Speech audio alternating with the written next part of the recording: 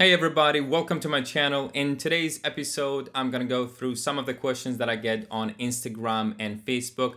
I've written down all of those questions here in my notebook and we're gonna go through them one by one. Probably they're gonna be of interest to you as well.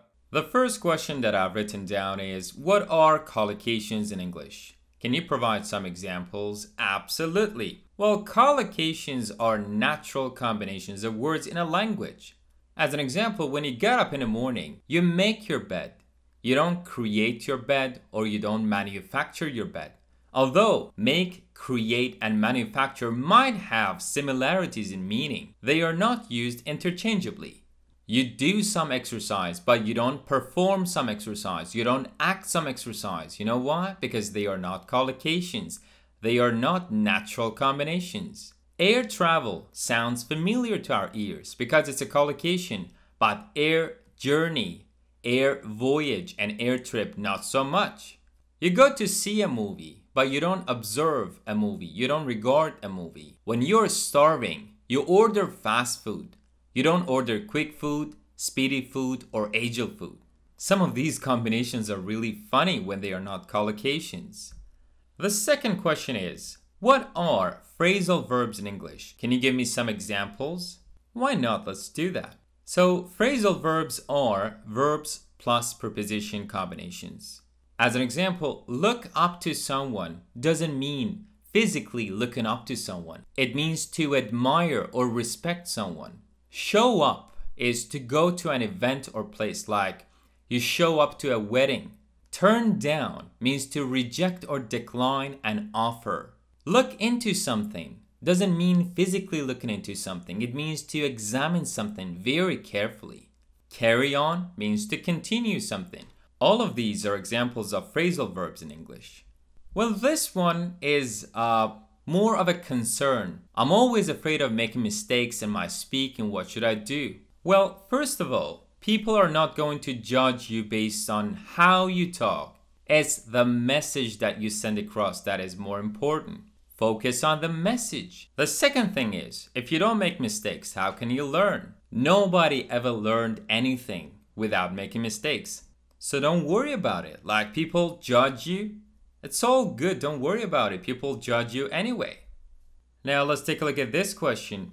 Why is it difficult for me to understand native speakers of English? There could be a number of reasons. Well, the first reason could be you don't have a good vocabulary base. So when people are talking, probably you cannot understand those words. Another reason could be you are not familiar with the correct pronunciations of words. Like, in your head, you know the words, but you have learned with the wrong pronunciation. So when you hear those words, your brain does not recognize them. This one is really interesting. Do I need to engage in real-life conversations to learn the language properly? Well, I'd say yes and no. Yes, because if you engage in real-life conversations, your knowledge changes from passive to active. And no, because it doesn't have to be real life. Sometimes you can recreate some situations. That's what teachers of English are doing in the classroom all the time. You can create that situation with your friend, with your partner, with anybody. So put yourself in different situations and just talk. This one is one of my favorites. Is accent important in real life? To be honest, people don't care that much about your accent. All they care about is your pronunciation. See if you can actually say the words clearly so you can send the message across. Well, it's not about sounding American, sounding British, or any other variety. It's about making sure people can understand you and you can understand people. This is also a very interesting question. Some people suggest watching the news to improve English. What do you think? If you ask me, I would say don't do it. The kind of language that appears in the news is very different from the one that you hear in real life. The news jargon is different.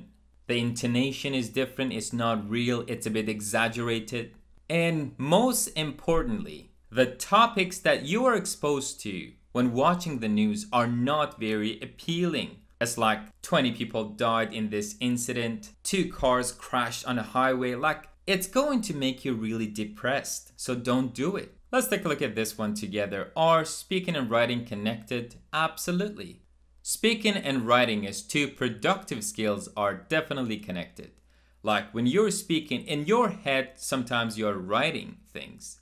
And when you are writing in your head, you're actually reading them out loud. Before even putting the pen on the paper or before even typing those words, you're just speaking them in your head. The more you speak, the better you can write. And the more you write, the better you can speak. Well, I personally love this question. What's shadowing? And how can it improve my pronunciation? It's a long story, but I'm gonna make it very short. Shadowing basically means listening to someone, preferably a native speaker of English, and trying to just move like a shadow after them by repeating the exact same words that you hear, not the exact accent necessarily, but pronunciation. Shadowing can do magic when it comes to pronunciation. Well, this one is not a question. It's actually a bit of nagging. Like, I hate English grammar, what to do? Don't look at grammar like a set of hard rules. Look at it as a recipe. If you learn some good recipes, you'll always have some yummy food. So what to do about it? Don't try to learn the rules of grammar through books. Try to pick up those rules from everyday conversations. Try to pick those up naturally. Well, this one is related to exams, but which is easier, IELTS or PTE?